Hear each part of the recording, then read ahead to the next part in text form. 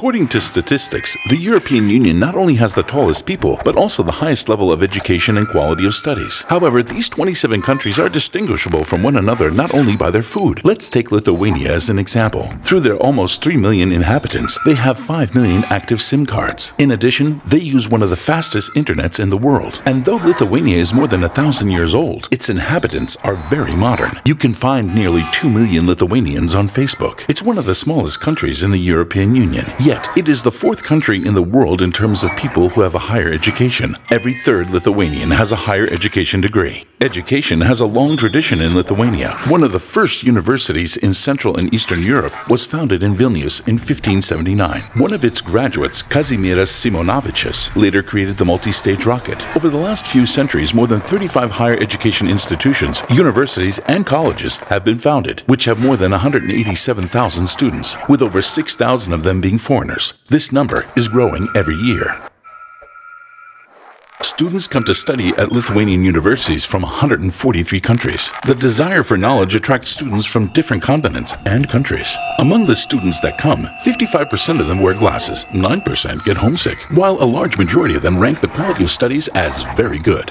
They can choose from a variety of BA, MA, or PhD programs offered in Lithuania that they can sink their teeth into in English or in Russian. Though there is a high demand for medicine, business, international relations, design, and media studies, the most popular are the high-tech programs because of their strong training, especially engineering, laser technology, IT, biotechnology, and nanotechnology. Let's take Dato from Georgia. After secondary school, he got into a university in Lithuania and began studying civil engineering. The academic year in Lithuania starts in September and lasts 9 months. During his studies, Dato will study 8 semesters and have 8 vacations.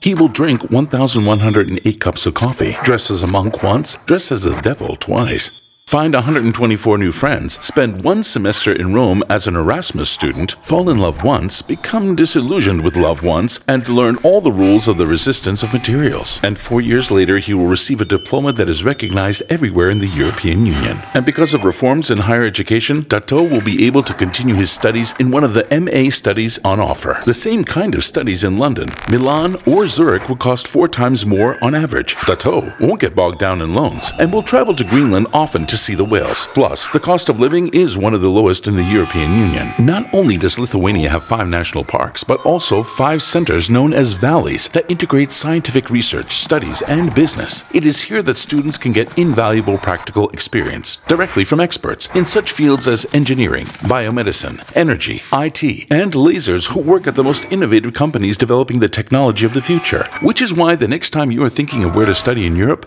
study in Lithuania.